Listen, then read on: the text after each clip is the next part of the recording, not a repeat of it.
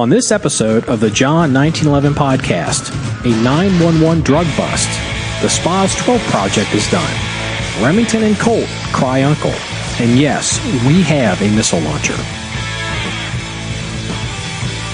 Okay, good afternoon, everybody. This is Marky and Freeze, and this is episode 57 of the John1911 Podcast. A little bit late today, Freeze. How was your day so far? I've been actually pretty busy. Been running errands all morning. Yeah, that's why we're doing this. It's rare that we do a podcast in the afternoon. Not that, our listeners ever know, but, they listen to it whenever. But we typically do these early. But I've been in the armory all day just kind of drinking coffee and plotting and planning and working on projects. So, no big deal. Yeah, I'm already into my, I've had my 2 pots of coffee already. So, I'm coffeed out at this point. You coffeed out. Well, you know what? I'm going to go ahead and say this because we're getting a lot more traction, and people are paying attention to us and kind of what's going on, and we're very appreciative, and it's always flattering. We have these conversations anyway. We had received an email that we had been selected as one of the top 100 gun blogs on the internet, and I was like, okay, this people obviously want some money. So I looked, and it seems to be a list, and we're on it. I guess it's run by one of the offline RSS feeder services. And and I looked, and I said, okay, so it seems legit. They don't want money from us, and we're number 56. I sent it to you, and I'm like, hey, dude, check this out. And you came back with, do you remember? Oh yeah, I remember quite well. This would be a good time to say it.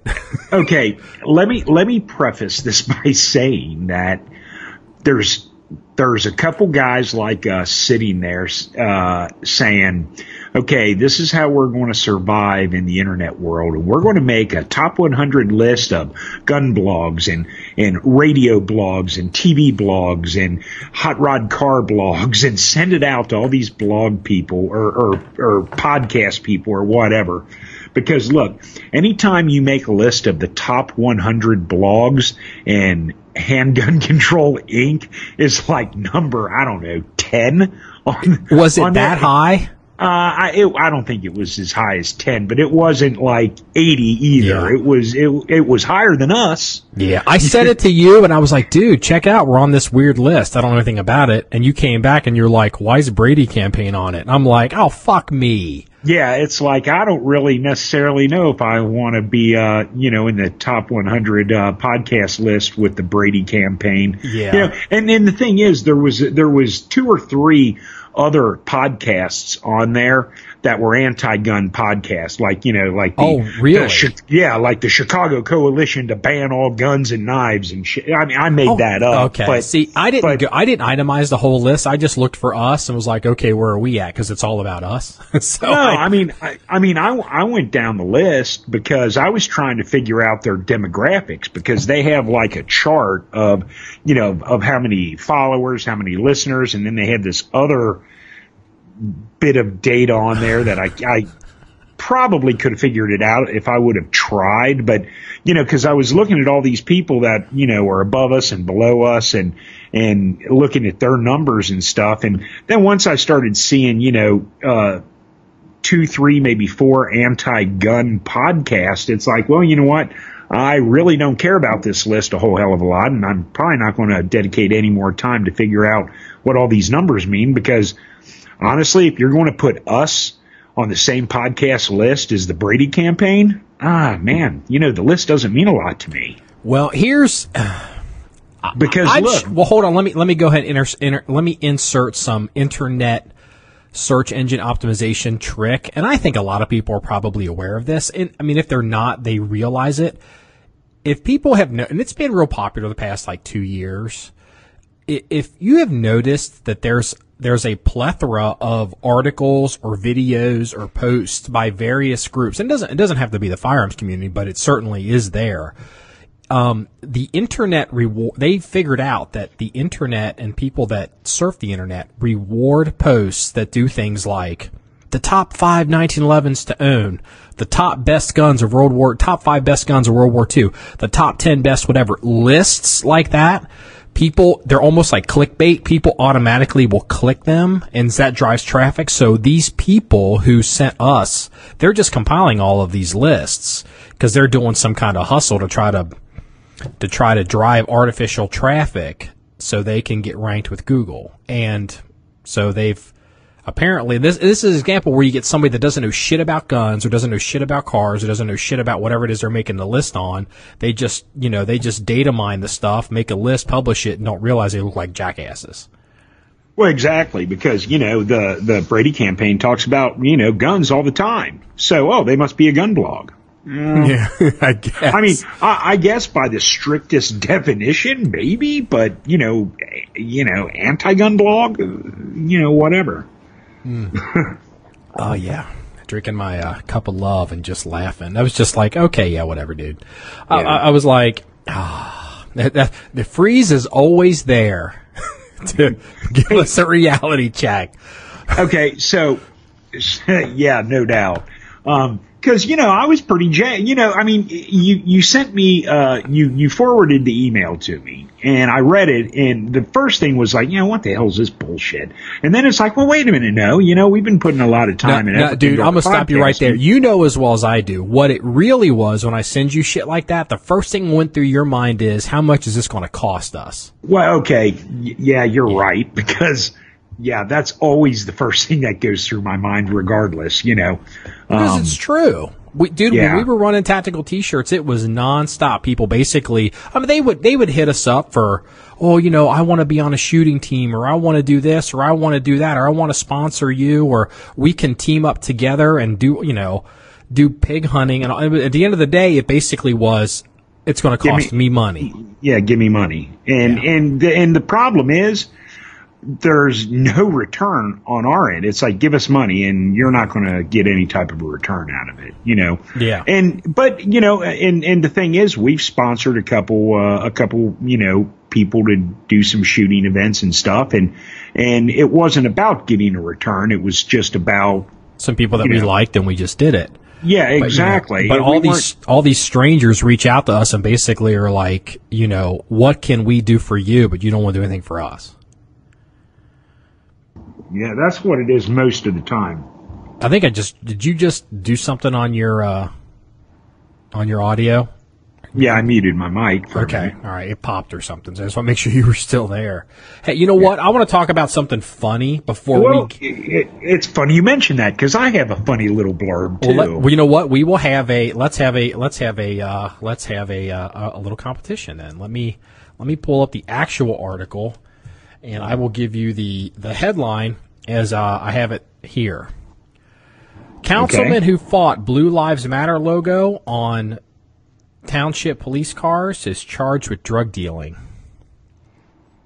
Ooh, man, that's going to be hard to beat. That's going to be hard to beat, but I think I might have that. In Catlettsburg, Kentucky. Apparently the local PD had some kind of Blue Lives Matter Punisher logo, and, this guy... Okay, as soon as you said, Catlettsburg... I'm sorry, not Catlettsburg. It's Catlett. I apologize to Catlettsburg, wherever you're at. It's Catlettsburg, Kentucky. Oh, my God. It's, what was the big series of movies they've had out? Is that the same town?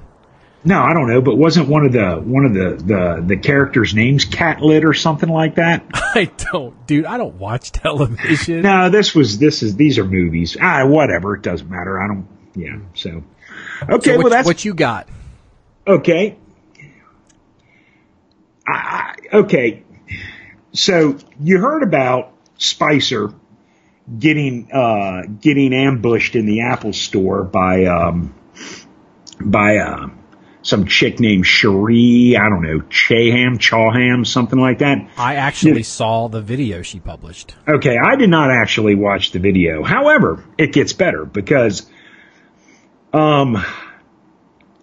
she goes in there and she, throws a barrage of questions and, and she's got her phone in his face and, asking him, She was calling him a Nazi and stuff. Yeah, fascist. In an Apple store. Okay, now, the quote is...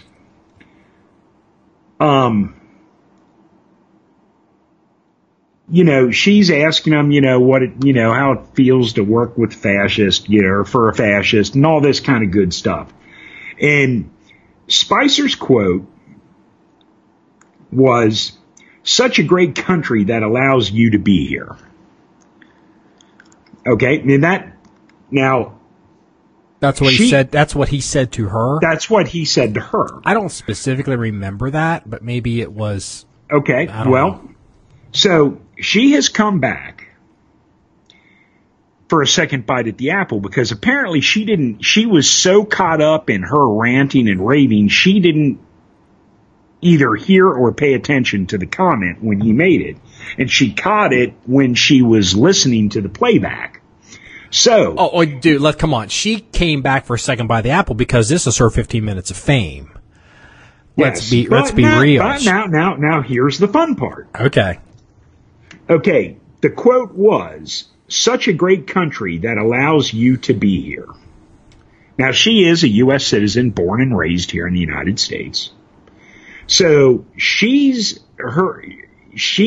taking that as it's a racist comment and a personal threat to her because she feels he was threatening to have her thrown out of the country. Oh, God. Yeah, seriously. Yeah. Well, that's just people just wanting to make shit up so they can just be offended. Whatever. I mean, whatever. Yeah. Well, yeah, I mean, exactly. These perpetually, I got to be honest with you, my story's better. Yeah, it is. It is. I win. It is. Okay, but hold on a second. I've got to back up. Oh, you want a second bite at the apple too? Okay. Yes, I do. Okay. Because you want a do-over? Okay. No, my white privilege allows me a second bite at the apple. All right. Yeah, do you know what they call? Yeah. Okay. All right. Do you know what they call you in this neighborhood? The white guy. Actually, what they call me is Don't even go there because they call you all kinds of shit. Yeah, they every day. I don't want to have to bleep all that crap out. No, I prefer the term saltine American. Okay.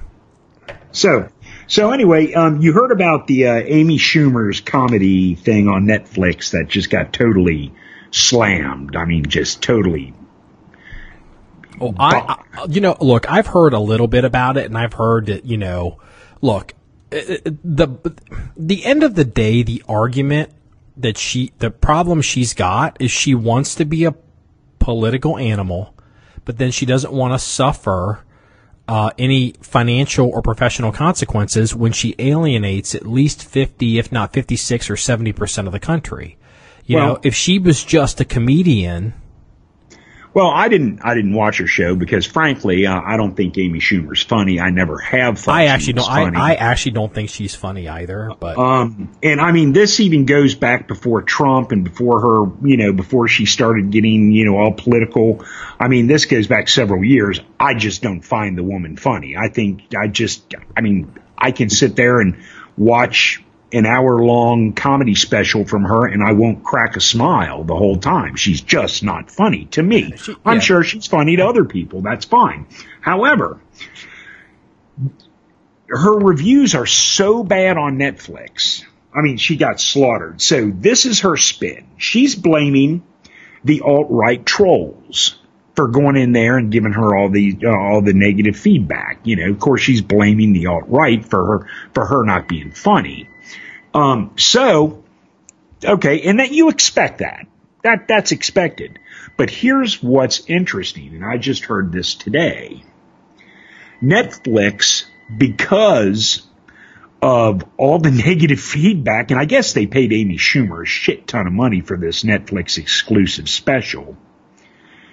Netflix has decided that their star rating system that they have for every show, movie, and everything on Netflix, they are changing their entire rating system for their shows. Yeah, I've heard that. Yeah. Very interesting. Well, I mean, look, there's a problem here. There's two problems here, and one of them I'm sympathetic with. The first problem is what I described with Amy Schumer, and basically she wants to play it both ways. And, if you want to be, it's like, what's that guy? A lot of our customers know who this dude is because they watch these movies, the Jason Bourne movies. Who's that little dude that plays Jason Bourne? Matt Damon. Yeah. Matt, is that his? Okay. So anyway, that guy, he, he wants, good actor. He wants to make all these movies where he's basically blasting, hundreds of people on 3 continents. Yeah. But then wants to come out and then stake out a position on gun violence and gun control. And it's like, okay, I mean, don't be surprised, dude, when you start having issues on either one side or the other side of this argument. And Amy Schumer's got the same problem. However, I am sympathetic to Netflix because the truth is, dude, we've had it happen to us. We've had, lefty trolls, people that aren't our customers, they aren't our friends, they're not our fans, they've rolled into our media properties, and they've tried to bury us or threaten us or do all kinds of shit to us, and it skews the direction of whatever it is that we're engaged in, and we've had to go in and basically heavily moderate and change how we do shit. So, okay, I'm sympathetic to Netflix. No, that. That's fine. However, there are several comedians on Netflix, because I have Netflix and I watch it all the time. That's right, you do. See, I don't ever. Well, the only knowledge I have of Netflix is from the social media side of the business and how well they are as a quote. Netflix has moved from a Blockbuster model to a content creator model. That's about all I know about Netflix. Okay.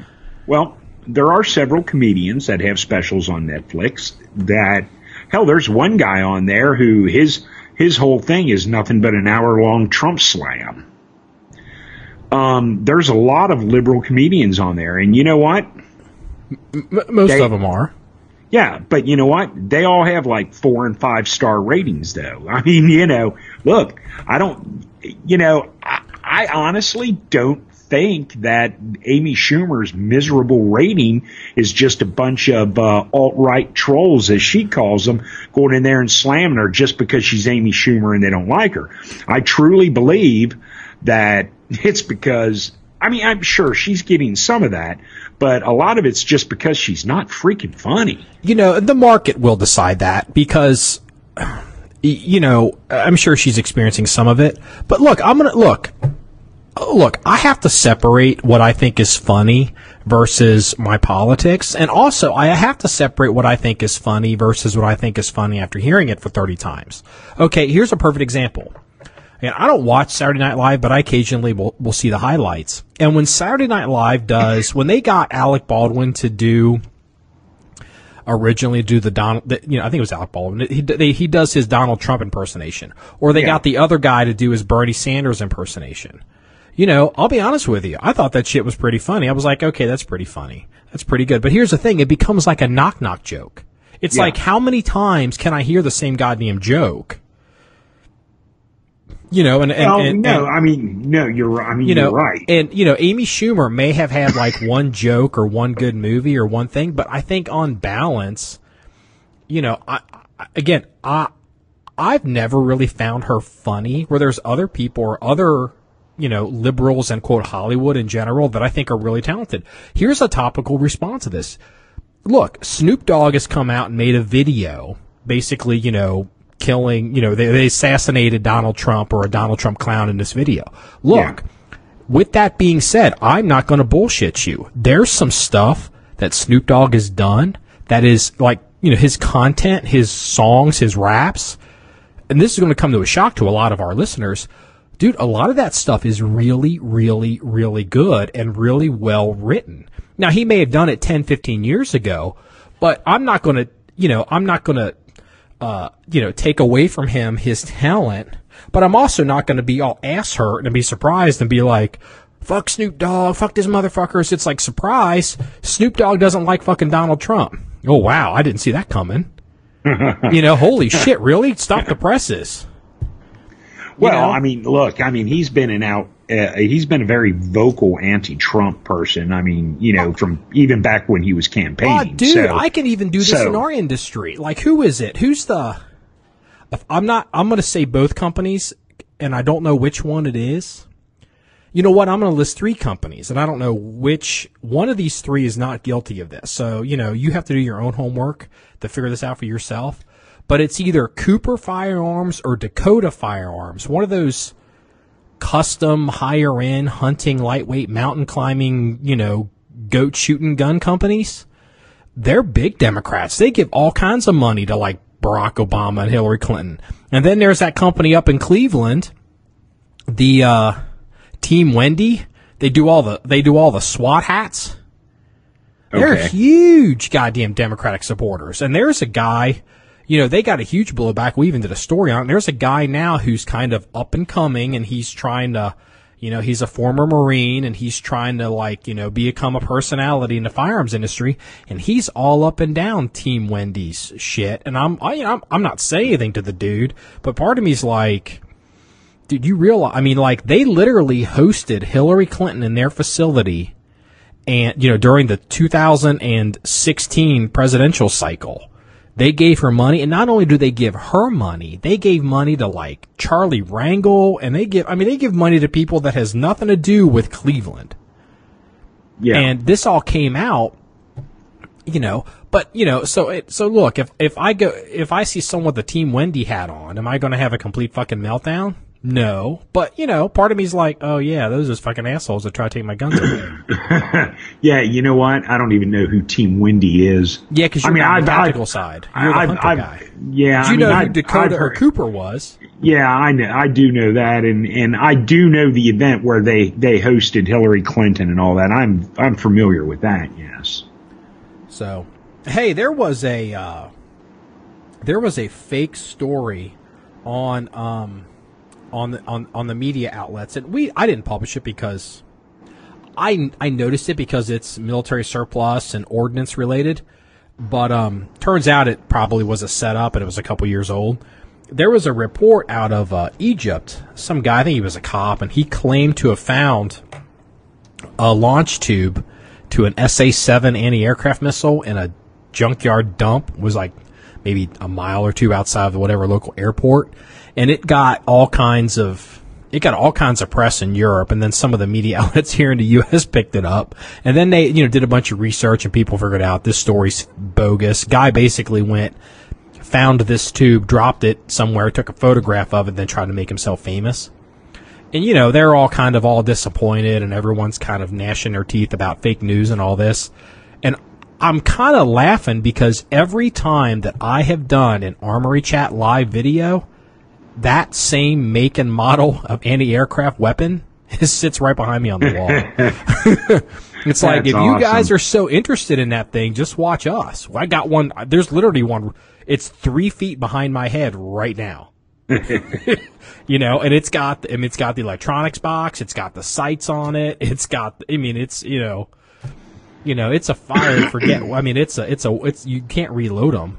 Yeah. But, it's just interesting, people that, it depends on how you package and you present stuff as far as how, whether it gets picked up or does whatever. Okay. Look, I know this is going to be a heavy duty, like, pseudo-political podcast, and I'm just trying to stay away from it as long as I can. I just want to stay on the fun shit. I got another good one for you. Okay. You ready for this one? Casper, Wyoming. Now, this one goes back to like 2015, but I just heard of this. I don't know if you heard of this one. Let's see here. Wyoming man found with 30 eyeballs in his anal cavity. What? Now, this is 2015, so this is old news. This isn't new news. They're not human. I'm looking at the eyeballs. They're not human eyeballs. Oh, they're like taxidermy eyeballs or something like that. It looks like he may be from a slaughterhouse. Pig eyeballs. Tilbot assured police the eyeballs are not human, but instead cow eyeballs he had pilfered from Johnson Meats, a slaughterhouse where Tilbert was employed as a butcher. Now, this could even end up being like fake bullshit news, because I wasn't going to put that much time into it. But as soon as I saw this, I was like, oh, I got to tell Freeze about this one. This is fucking awesome. Bovine eyeball from Tivet's rectum. A total of 30 were found. Quote, company won't let us take animal scraps home, and it said toss them in the landfill. Tibbet said, they're a very wasteful company. We should be allowed to take scrap meat and other parts home. The company should start a green and oh my God. Whoa. He doesn't like the fact that they throw it in a landfill, so he shoves them up his ass?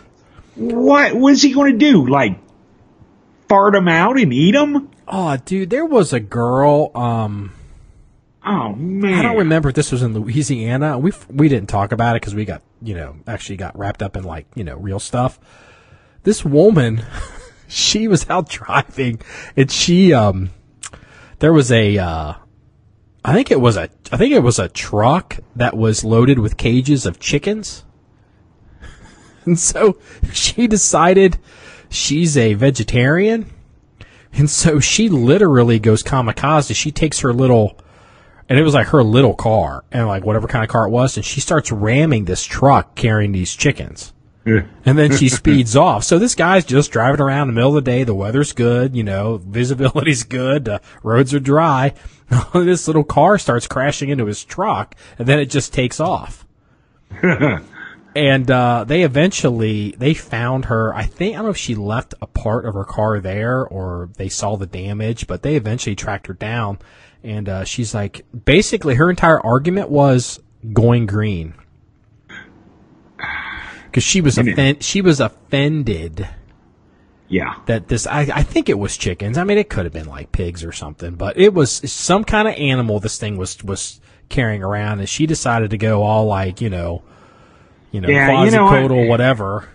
Yeah, I think I heard a blurb on that. I think it was chickens. Yeah. Oh, here's one that hits close to home for you. You ready for this one? Yeah. Did you hear about the woman who works for CPD? Let me find this. I know you had to hear about this one. I know you did. Let me, CPD dispatcher who was arrested in a big drug sting. Okay. Hold on. Come on. They, let me see here. She's she works as she's a senior level person at here we go. She's a, supervisor at the 911 call-in center. Okay. And she was, listen to these numbers, dude. A Monday traffic stop in Ohio's Butler County following a months-long investigation. So that wasn't really a traffic stop. That was a, rolling hit. Yeah. Which is real common if you're in the dope game and you're going to get busted. They're going to bust you when you're transporting. But we don't have a lot of dopers listening to this podcast. A Monday traffic stop in Ohio's Butler County following a months-long investigation has turned up nearly 600 pounds of marijuana. Dick Jones, I always call him Dick Jones.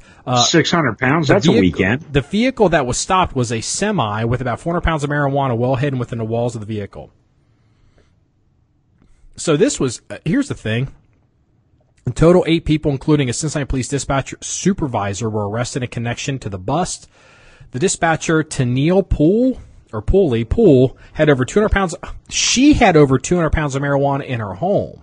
Nice. Poole worked for CPD for 13 years. Now, here's the payoff on this. The traffickers, Jose Antonio Santiago Razo, 32, and Brandon Giosa, 19, and Miguel Alberto Trillo, 38, and Oscar Paz Diaz, 20, were charged with possession and trafficking of drugs.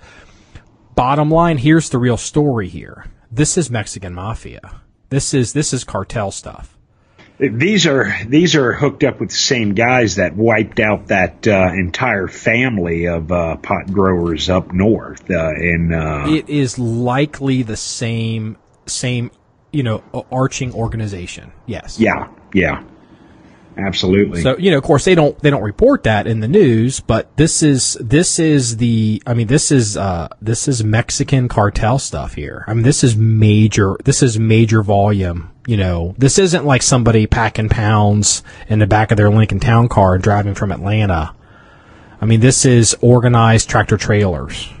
you know, which is how the real volume gets moved around. And have you heard about that one?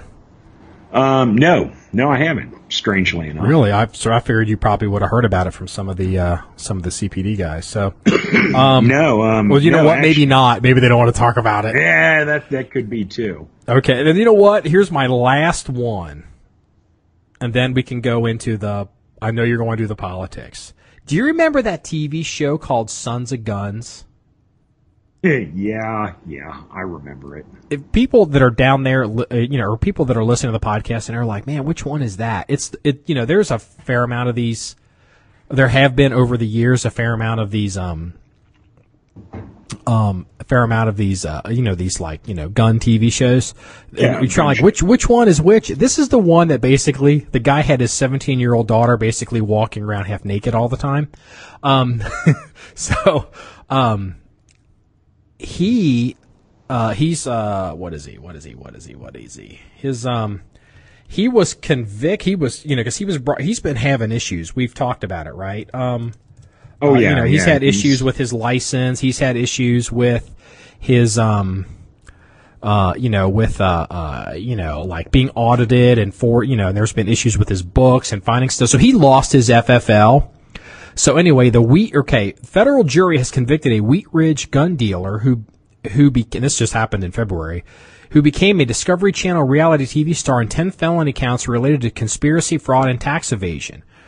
Now here's what was interesting. The jury hung on 3 charges of illegal importing of weapons. He failed to report $1 million income, IRS, blah, blah, blah, dealing without a license.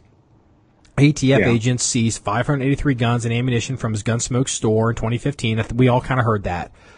He had entered into an agreement with the ATF to relinquish his FFL license in 2009. So this was years before his fucking TV show. Yeah. And so he goes and he basically has a gun store and he goes and creates a TV show and is basically rubbing in everybody's face. Well, here's what he did. And it was just like, you gotta be out of your mind. I've never heard this.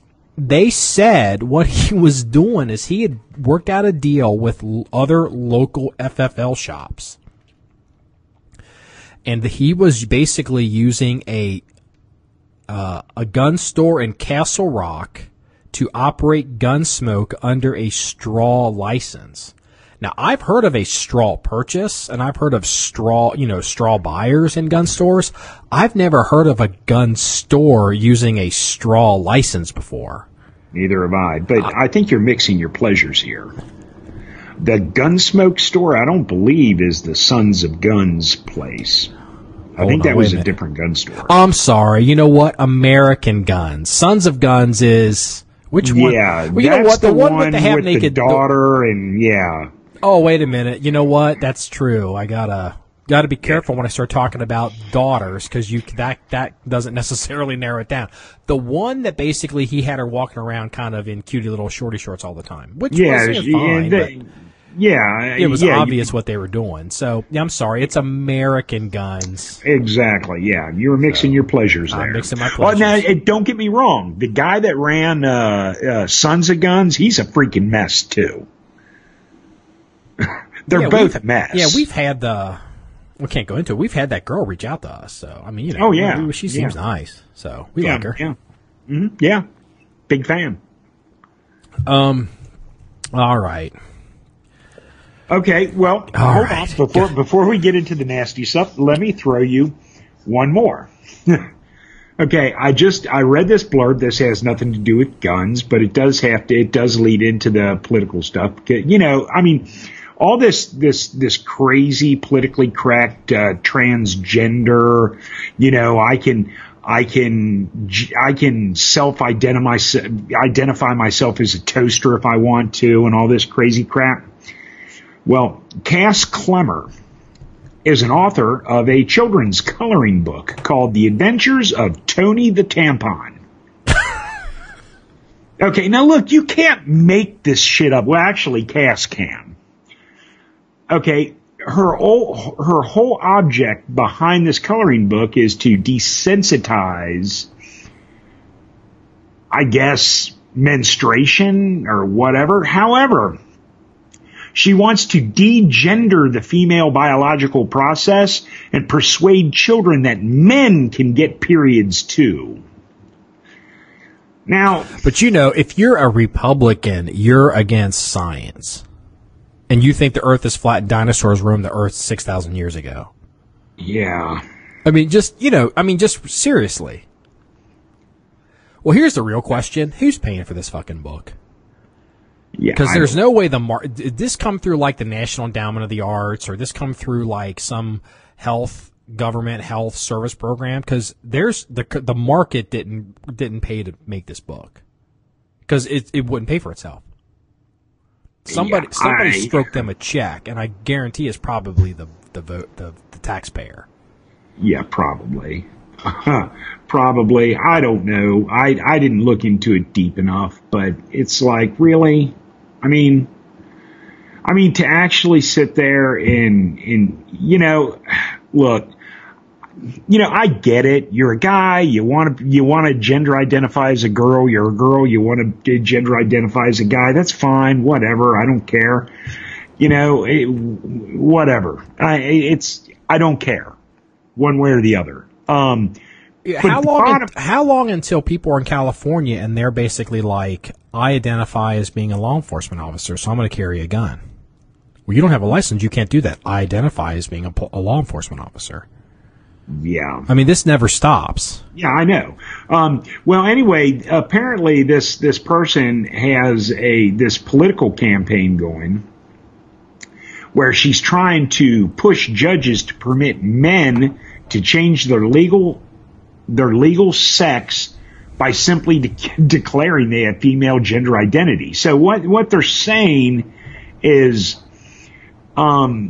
in order to let men use women's shower rooms, women's shelters, join women's athletic teams, basically they want to, legally change their gender without actually having to physically change their gender.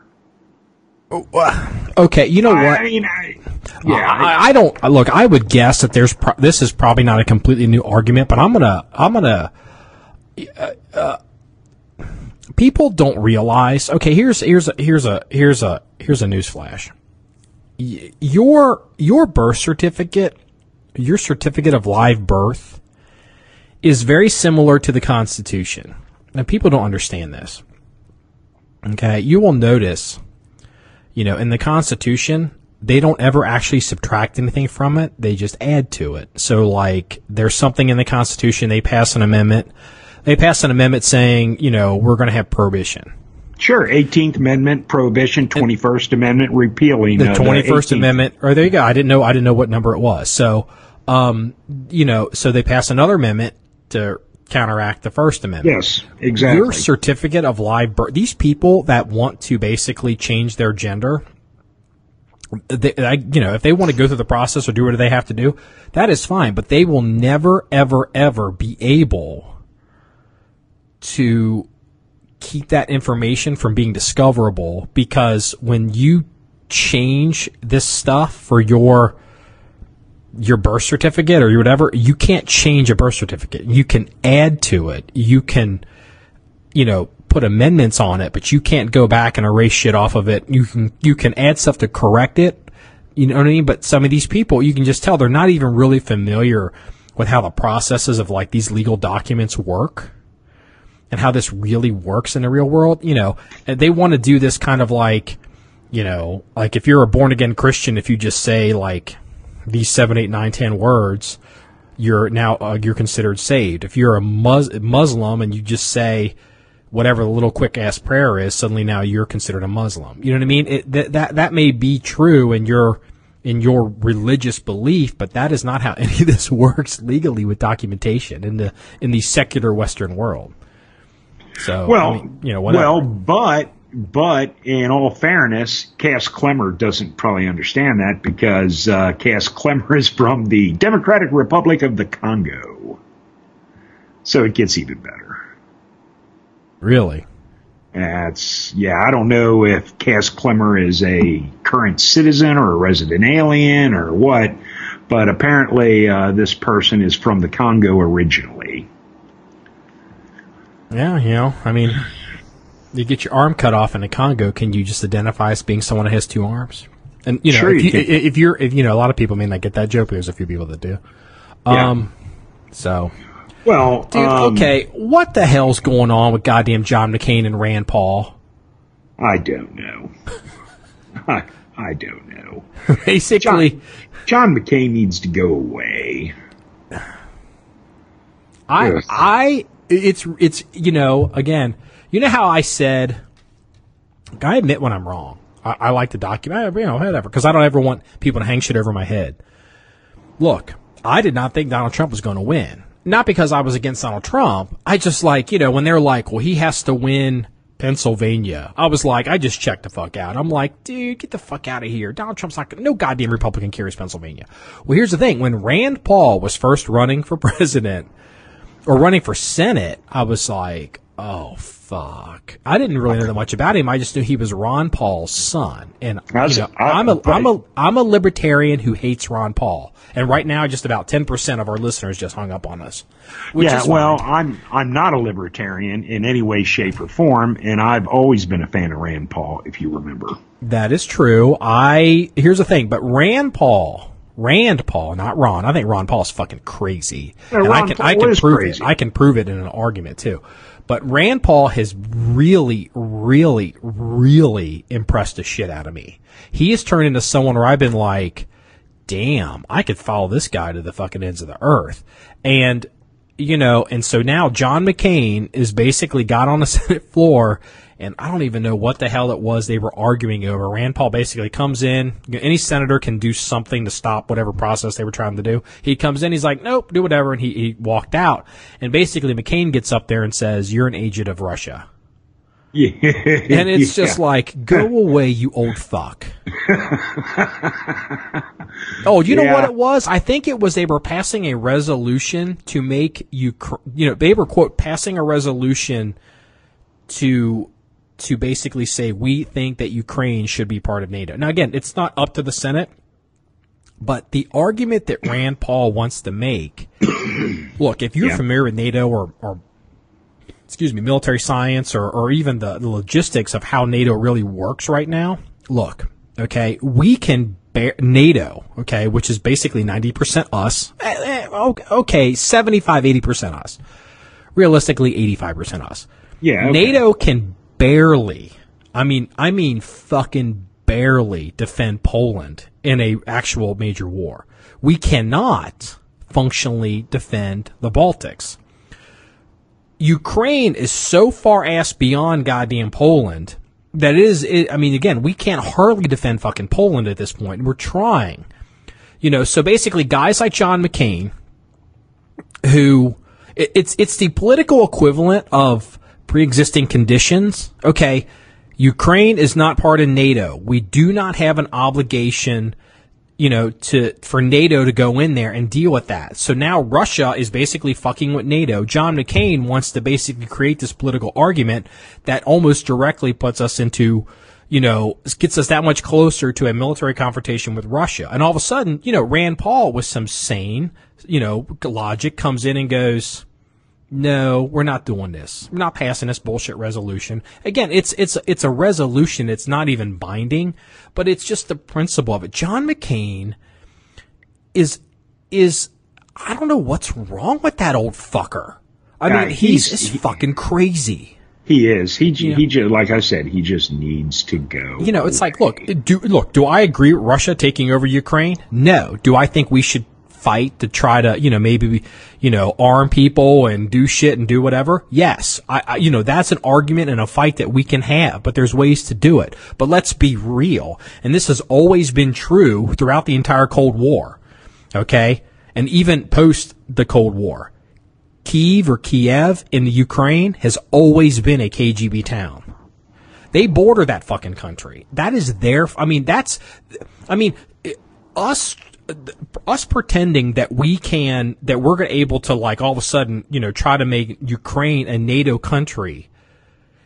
that we can't even, support would be the equivalent of Russia coming out saying that, oh yeah, they're going to defend Tijuana from American aggression. It's like, really? No, you're not. I mean, what are you going to, is Russia, okay, if we decide to bump across the border and just grab Tijuana and Russia decides, well, they're our ally, we're going to defend them.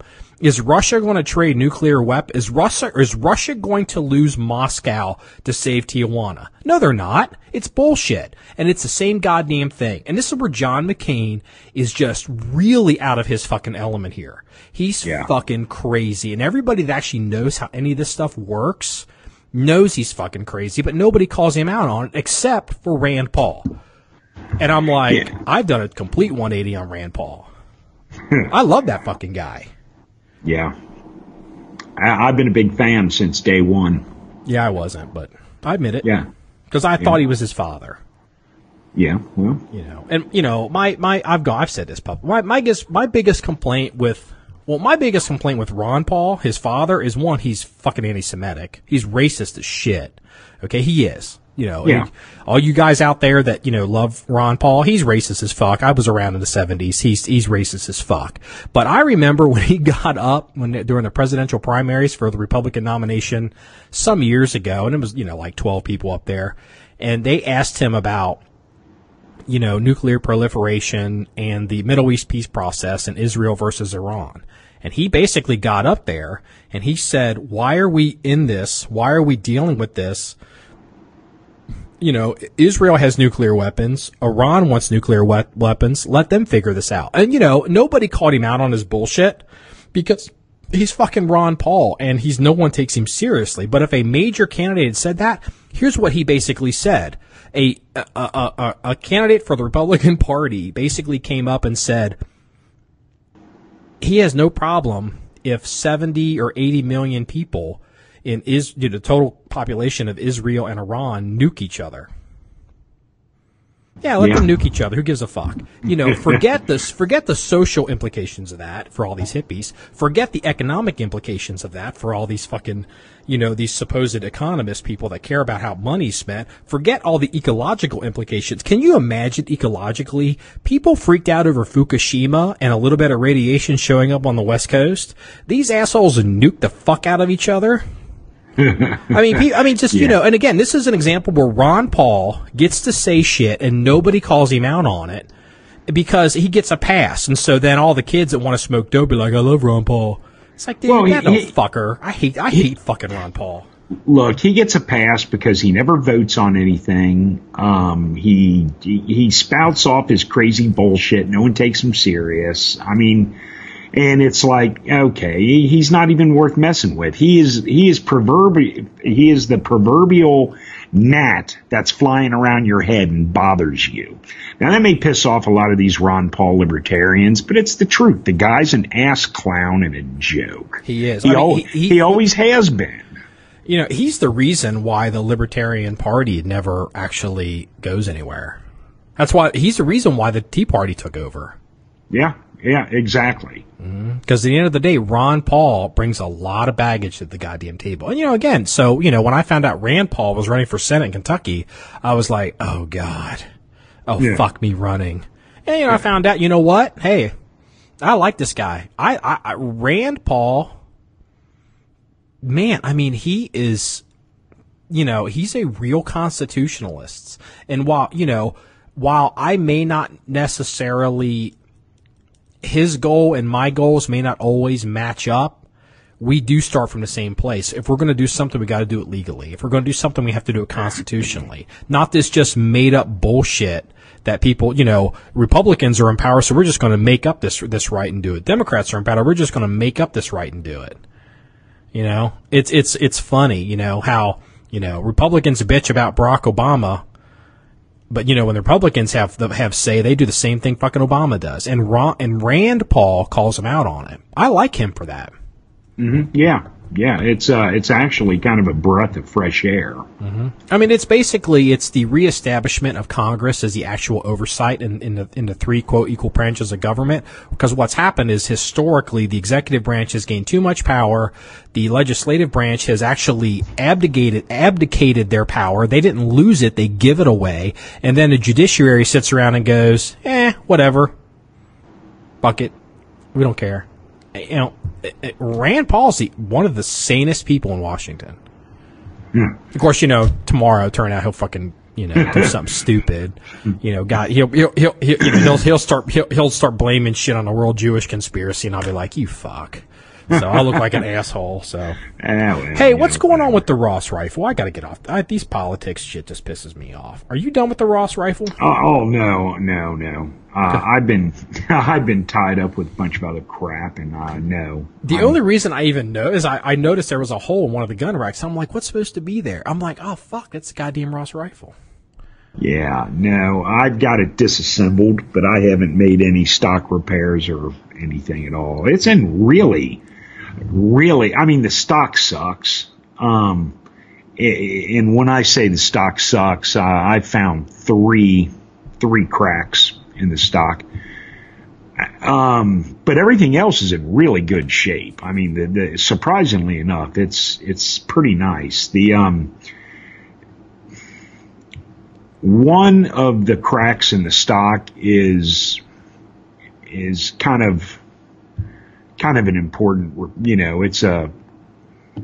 Was it like near there, like there's a receiver? It's where it's well, if you're familiar with Ross rifles, it's a weird design, but it's between on the bottom side of the stock, in front of the trigger guard, where the trigger guard is inlaid, and then it goes to that the I don't even know what it's called, that funky lever on the the follower. It's like the it's like that little There's a weird lever on this model of Ross where basically you can push this lever button and it drops the follower in the mag. And so you can literally just kind of like drop rounds into the magazine as opposed to having to thumb them in individually under spring pressure. Yeah.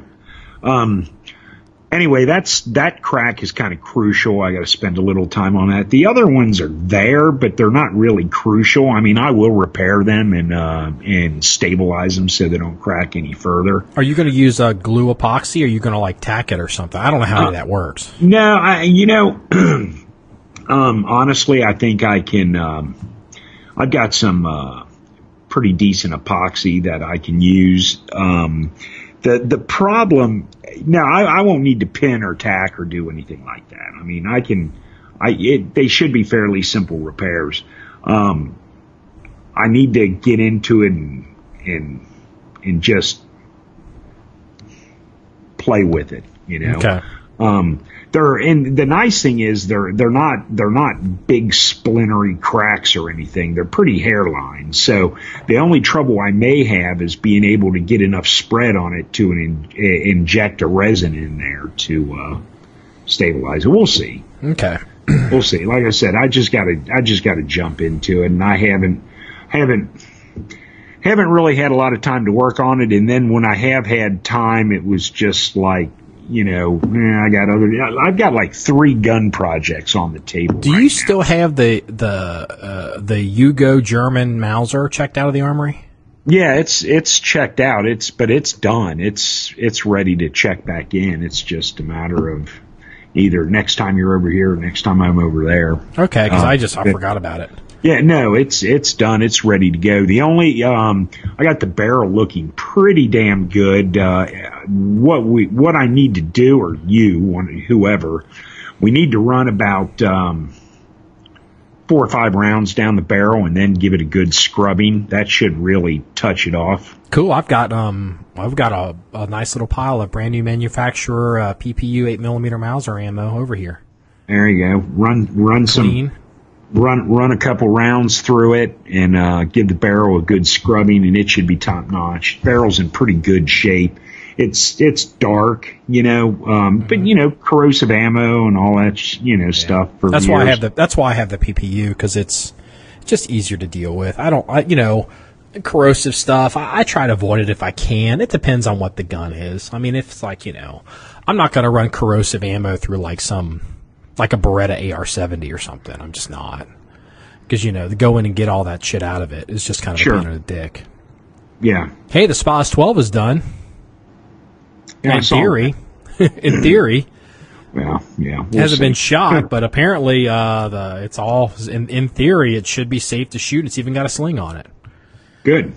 That SPAS-12 sling is a piece of shit. I mean, it's well-made sling, but the way it's designed and it's reproduced accurately. Who cares? Those connectors, man, they're a piece of shit. So, I mean, who cares? I mean, it is what it is. I mean, if this was your go-to shotgun, you'd be doing something different. For all intents purposes, it's fine. Oh, did I tell you that the guy from the SPAS-12 project would like to get together and shoot video? Did I tell you that? No, you didn't. Yeah, the guy who we got the buffer from, he had reached out and because he sees that we're basically doing full blown video stuff now, and he's I guess SPAS it's Franchi. It's Italian. It's not French. It's Italian. Franchi shotguns. He's this big collector of these guns, and there's a fair amount of them.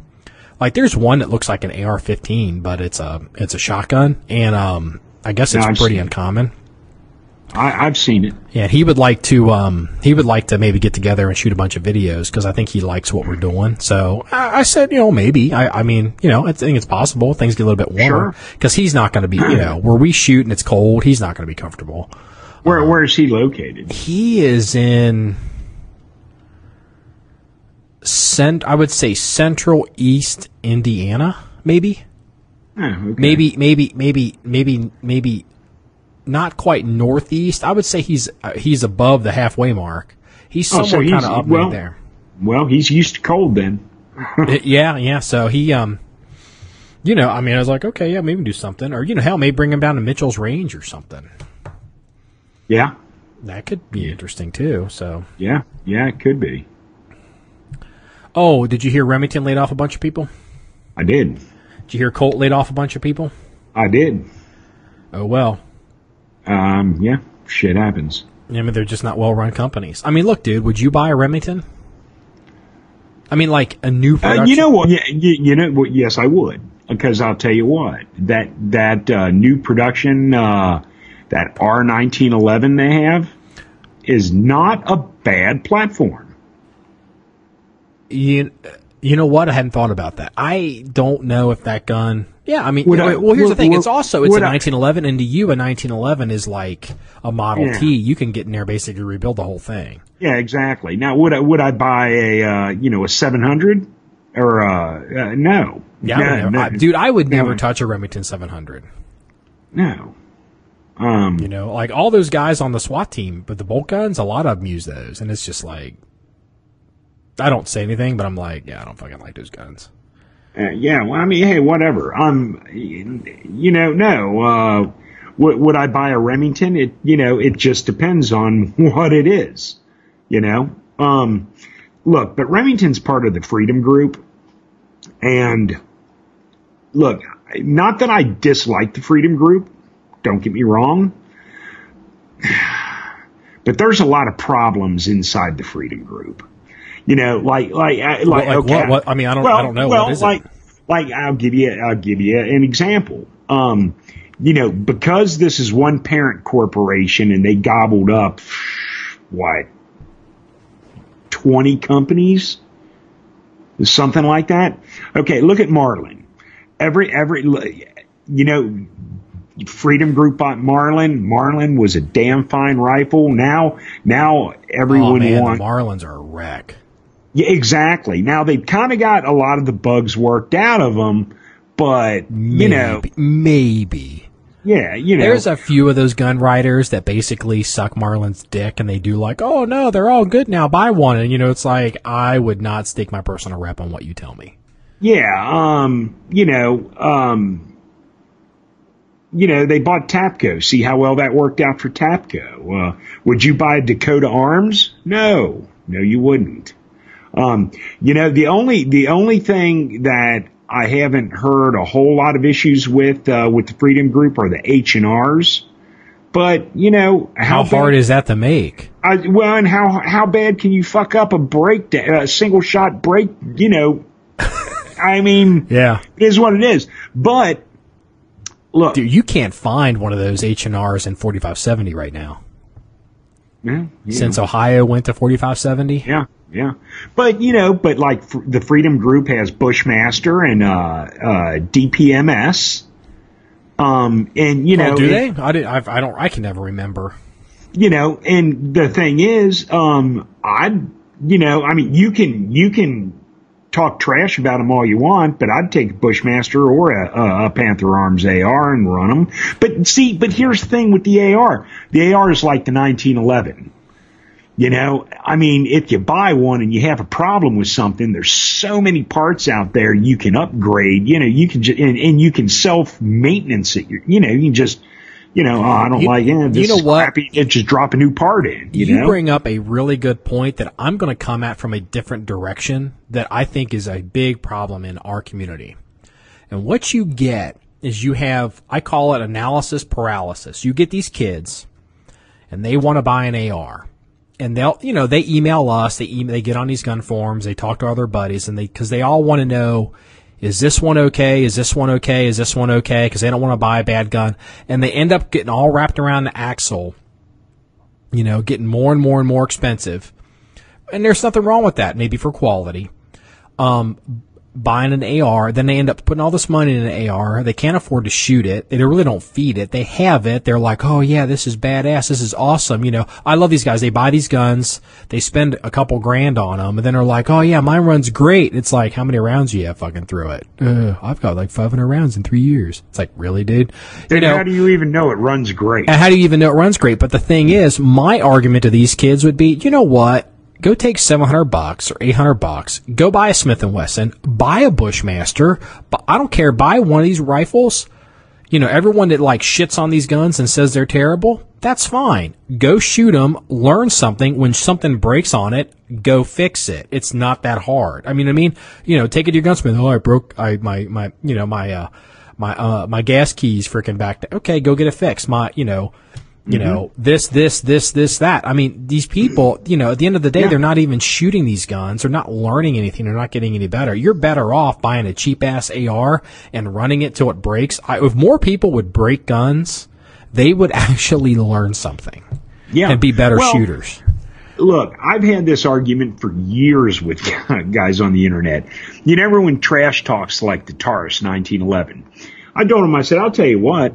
Other than the billboard roll mark on the slide, I said I'll take a $500 Taurus 1911, and I'll run that up next. I'll run that with your Ed Browns, your Bill Wilsons. I'll run it next to your Kimber, your Colt. You bring your baddest hot shit 1911 to the table, and I'll run a Taurus side by side, and it'll run with you. Now the first thing I'm going to do is gut it. Yeah. But I tell you what, as far as barrel slide and frame, grips, trigger, hammer, I'll keep all those parts. You used to see that all the time. People would buy Kimbers, and they would be like, it's going to be a project gun. Again, you're kind of better off with like maybe a Springfield or a Colt just from the name retaining value. But besides that, it's like, well, Kimber doesn't have the greatest reputation. It kind of goes up and down as far as 1911 is concerned. But, these people, they would send their Kimber off to some guy to do a bunch of custom work, and they would want to buy a cart or a Storm or, I don't know, whatever XYZ barrel to put in this 1911. And if that gunsmith, even if he's a high-end custom gunsmith, if he was being honest, he would tell these kids, dude, that Kimber barrel is the shit. You're not going to buy a better barrel than a Kimber barrel. Don't put the money into that. Kimber barrels are fantastic barrels. What the truth is, most barrels are good. It's, compared to like the 80s when you were buying GI barrels and just swap them out. Yeah. Yeah. But, it's like, I tell you what, in the 80s, this is when all these, competition guys were buying the Argentine Colts, the 1927 Argentine model. And they were, because there weren't any real competition guns until Packmar and Wilson started, building them up. They would buy these surplus Argentine Colts for $50, and then they would build them, And back then, you didn't have, all these people. You had some people making parts, but a lot of them you modified yourself, and tricked them out yourself. And, I'd go to the OVMS military show, and I'd buy GI barrels wrapped in brown paper and cosmoline for $5 a piece. And I'd buy 10 of them at a time. I'd run 1,000 rounds through my gun, my Colt, and change out the barrel. Barrel was still good, but, you want the freshest barrel you can. I mean, it was a GI barrel, so it wasn't anything special. Well, that's kind of how Ed Brown got his start. He was really just making parts because he was, getting GI parts, and he was either fluffing and buffing them, or then he started basically, making his own parts. That's how they all started. Packmar, Wilson, they all started making parts, and then they started making like guns for their other shooting buddies, doing a whole gun up, and then, they are where they are today. But bringing it back to today, overlaid to today's market, I mean, it's, there's a lot of well-made guns. It's hard to, look, the lever guns with Marlin is a tough situation because there's a lot of moving parts in a lever gun, and you got to know what you're doing. You just can't slap those together, and that's where Marlin's having a problem. But the other side of the argument that I will never understand, I see this. Ruger's come out with that RPR rifle. It's their race ready Ruger is what I think it stands for. And, it's a way for you to get a quote tactical gun and a chassis system. And you can show up and you can be competitive. And you know what? In your local matches, if you're good enough, you can even win with them. But then you see these kids, they will buy these RPRs. And again, you'll see it on the internet. They're ripping out the barrels. They're changing the chassis system. They're doing this. And they're putting all these money into these RPR rifles. And I'm just like, what the fuck are you guys doing? And you know what? You even see some of the higher end guys that run social media properties. They'll be doing videos like, oh yeah, they'll buy an RPR. They'll pull out the barrel and they'll spin some Douglas or higher end barrel. And it's like, why? What the fuck are you doing? It is the thing you get all these because kids want to spend money on their gun because it's easy instead of going out and shooting it because you can look like an idiot. Well, the internet guys that are doing videos, why they're doing it. They're doing it for the audience. Yeah, but you ever Ruger RPR and you haven't shot that barrel out and you want to put a new barrel in it, you'd be punched in the mouth. I mean, seriously. It's like, what are you doing? You're just buying shit to buy shit at this point. Well, I agree. But, like if they make the, okay, you get it in 6.5 Creedmoor. Okay. You're going to be replacing that barrel if you shoot the gun. Nah, 6.5 Creedmoor is not a big barrel burner. Not like 243. No. 6.5 Creedmoor is not a big barrel burner. Yeah, if you shoot that gun, you'll replace that barrel. Well, yeah, eventually. Dude, 6.5 Creedmoor is not a big ass barrel burner. Not like these 6x47s or these. No, 6.5. That's one of the reasons why Creedmoor's kind of popular. Because you don't smoke out a barrel in like 500 or 800 rounds. Yeah, I understand. Yeah, I mean that's why Ruger, because I was in Wyoming, I saw a Ruger RPR in 243 on the shelf, and it was used in a gun store. I think it was Montana. I was in Montana, and I saw this gun. And I was like, God damn. It's a good price. I like the caliber, and I was like, man, this would be perfect for freeze. And I went back to the ranch. I do like 243. Mm-hmm. I went back to the ranch, and I was like, you know what? A day or two later, I went back in there, and I just wanted to look at it again. And I may even sent you a picture on it because I was kind of maybe talking myself into buying it, and it was gone. And then a few months later, Ruger announces that they're getting up to 243, and it's like, I like the 243. Oh, I'm a big fan of the 243. Mm-hmm. But 243 is also a little bit of a barrel burner too. Compared to 6.5, yeah. Competition wise, yeah. Hunting, not so much. Yeah, yeah. So here's the thing. It just depends on what you're using it for. Yeah, we haven't really discussed this publicly, but I have a rifle that I've got configured out with a match heavyweight fluted barrel on it, which doesn't really need, but it's what I got. I got a deal on it, and it's in 243. And we're not hand loading it, or we're not buying match ammo. We're not doing anything fancy. We're running PPU 243 hunting ammo through it, just cheap. Hey, I'll tell you what, and this thing shoots lights out. And I'm like, when we reveal this setup, people are going to be like, "Damn, really?" Well, I'll tell you what, 600 yards and in. Come on. A lot of guys get wrapped up with the hand loads and the match ammo, but I'll tell you what, if you're on a budget. Or you don't, when I say you're on a budget, you can't really afford to buy, high dollar match ammo, or you can't really afford or don't have the time or the know-how to get into reloading. PPU ammo is damn good ammo at a reasonable price. And that's the thing, this gun is in full disclosure, it's a pretty high-end gun. It's a pretty expensive setup, but it's in 243, and it's not even like the optimal, quote, twist rate if you were going to run it as a competition 243, as a competition, quote, 6mm.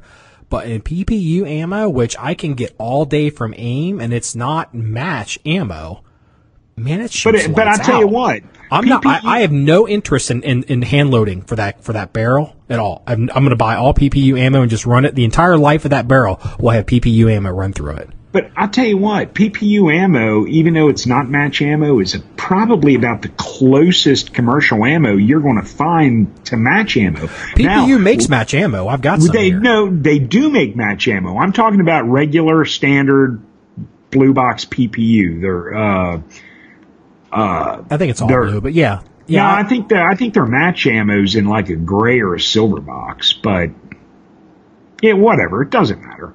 But yeah, they do, and maybe it's a blue box, I don't know. What do I know? But look, they do make match ammo, but the regular non-match, just a regular, you pick up a box of 308 Winchester. I tell you what, you're going to be hard pressed to find commercial ammo that close to match ammo. PPU makes damn good ammo. They have a good reputation, and again, I can't speak for every caliber and everything in their line and all the different variations. All I can say is, this PPU ammo 243. I think it's got a soft lead tip on it or something. It's not even it's not even it's a hunting ammo. Yeah, it seems like a hunting ammo, and I'm telling you what, this thing shoots frickin' gangbusters in this frickin' rifle. Here's what I like about PPU ammo, and I'm going to buy some or I'll have you pick some up, whatever, next time you're making an ammo buy. But I need to buy it for the Russian snipers because PPU makes a 7.62 by 54 rimmed match ammo. Yeah, we'll pick up the Russian sniper project later this summer. Yeah, that'll be later on this summer. But here's the thing with that is, I don't know, we've got a ton of 7.62 by 54 ammo. We got a ton of it out there. Yeah. But I want to do a comparison because I picked up, prior to hunting season, I think I only got 100 rounds of it, but I picked up 100 rounds of 7.62 54, and actually I believe you have it, of soft tip hunting ammo. I don't know where it's at, but I do believe it's in the armory somewhere. I remember that. But what I want to do is I want to shoot the surplus, and I have several different varieties of surplus ammo. I want to shoot some surplus ammo, shoot the hunting ammo, shoot the match ammo, and and I'm not talking, maybe do it at 100 yards or something like that. Just to look at the comparison. Yeah. Nice. You know what you should do? You should just rip the barrel off one of those things and just spend a lot of money on a high dollar barrel and just redo it because you can. I'm kidding. It's like the RPR. It's like, what are you guys doing, dude? I mean, I don't get that at all. Hell, let's just rechamber the Russian sniper in 243. Be done with it. Dude, I got to be honest with you. That would be freaking awesome. That would be. What was it? Oh man, didn't we? You know what? There's thousands of milsurp collectors out there cringing right now. Was it Flo from that show back in the 70s, Kiss My Grits? Yeah. Dude, wasn't there a gun store outside of DC in Virginia? We discussed this. Somebody had a K31, one of those two Swiss straight pulls. Yeah. Mm-hmm. And since they couldn't get ammo for it this is before you could get PPU, and PPU's making stuff, and then like the GP11 comes into the country now. Like for a long time, you couldn't get ammo couldn't get 7.5 Swiss K11 or GP11 ammo. Oh, so this person, was hard ammo to find. Yeah, this person had it rebarreled in 308, and dude, don't tell me that wasn't like, damn, I went looking for that gun. I couldn't find it. Dude, I'd love to have a K31 in 308. That would just be. Didn't we find a one of those Jap rifles had been instead of it being in like. It was rebarreled in like 6.5 Swede. Yeah, we saw one rebarreled in 6.5 Swede, which I thought was rather odd. I've seen a ton of Jap rifles rechambered in 30-06. I mean, that was real common in the 50s and 60s. Because wasn't there a 6.5 millimeter Jap caliber? A 6 or 6.5? There's a 6.5 and like a 7.5, right? There is, and that's probably why they went 6.5 Swede, because they didn't have to rebarrel. Oh, you think it was just hogged out? Mm-hmm. You didn't have to change the case head. Yeah, I'm thinking it was an easy caliber switch. But the thing is, back in the 50s and 60s, you couldn't get Jap ammo. It wasn't around. You just couldn't get it. It wasn't available. But all these GIs brought these Jap rifles back, and I mean, a lot of the younger guys might have heard stories about this, but don't know it. But you used to be able to go in front of any hardware store, and they'd have a big barrel, and they'd have military rifles in there, whether it be Enfields or Italian Carcanos or Jap rifles or whatever, and you could buy them for they were typically like cardboard barrels, right? Yeah, I remember those. Yeah, and you could literally buy them for $5-10. They would even be in front of the counter. They wouldn't even be behind the counter. You just be like, yeah. You just go dig through the barrel. Dude, I remember I used to buy ammo at a hardware store. Yeah, but anyway, so all these guys had these rifles that were useless. So what they would do is they'd go to their local gunsmith, and gunsmith would take it out and rechamber it in 30-06 because, hey, surprise, 30-06 was plentiful in this country, especially since it was our, military round for years. Yeah. And, either cut down the Jap stock or put a sporter stock on it, and they'd decorate it up. And next thing you know, you got yourself a 30-06 hunting rifle on the cheap. And hey, back in the 50s and 60s, gunsmiths didn't charge a whole hell of a lot for their work. Yeah, I mean, yeah. So, you know what? We're gonna wrap it up on that note. That's a positive note. I don't want to end this on politics because there's so much crap stuff going on. I just don't. I like that. We're gonna. You know what? Yeah. Okay. 30-06 Jap rifles. God bless America. We win, you lose. Fuck you. I'm turning your emperor's gun into a deer rifle. There you go. Okay. So this wraps episode 57 of the John 1911 Podcast. If you want to follow what we're doing or updates or pictures or video of the things we discuss, you can go to our blog page at john1911.com. That's JOHN1911.com. Special promotional consideration to Mitch at A&M Promotions, our audio engineer. Got it right this time, Mitch. And just remember, it's all about shooting guns and having fun. Everybody, have a good day. See you later.